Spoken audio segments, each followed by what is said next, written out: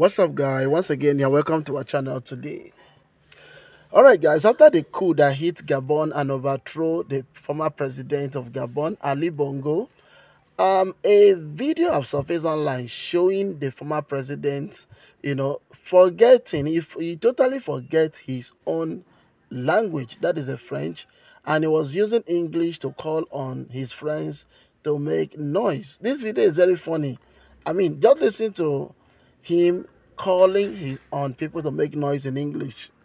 I'm Ali Bongo, Ondimba, President of Gabon, and I'm to send a message to all the friends that we have all over the world to tell them to make noise, For the people here have arrested me.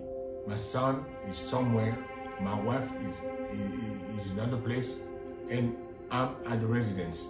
Right now, I'm in the residence. I don't know what's going on. So I'm calling you to make noise,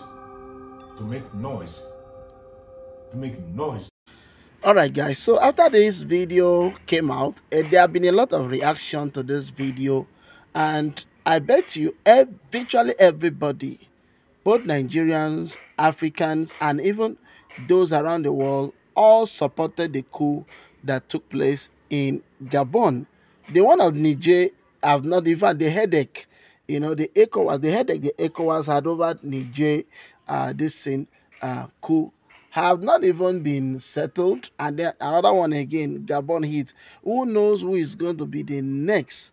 And as I speak to you right now, Nigerian military is scared. They are really scared. Just today, the Nigerian military addressed some boys in military officers in Abeokuta, begging them not to join any coup against Tinubu's government. So right now people are commenting, and what people are saying is that this is very funny because French is the official language of Gabon. All right, but this president forgot French and is calling on people to make noise in English, and a lot of people have interpreted it to me it could be is a joyful noise. It could be it's a joyful noise. That's what the man is saying, that make a joyful noise unto the Lord. That's what he's saying. So guys, you guys should better make joyful noise unto the Lord. He is calling on all of his friends to make a joyful noise unto the Lord because Gabon have been liberated. The man here, Ali Bongo, is totally an evil man. In fact, they said that the way he ruled Gabon, his own father ruled Gabon for 40-something years, and then he has ruled Gabon for how many years now? He just won election just this August 26, which was marred by fraud. So a lot of these things are coming to an end in Africa, and as we speak, the rumor it's not even a rumor, it's a news, it's real. Kagame of Rwanda have reshuffled his military. Even Paul Biya of Cameroon are also reshuffled his military. In Sierra Leone, police have arrested high-ranking military officers. So right now Africa is beginning to awaken, and there is no how these guys will arrest officers upon officers. These officers know what is happening in government, and I bet you they will still overthrow.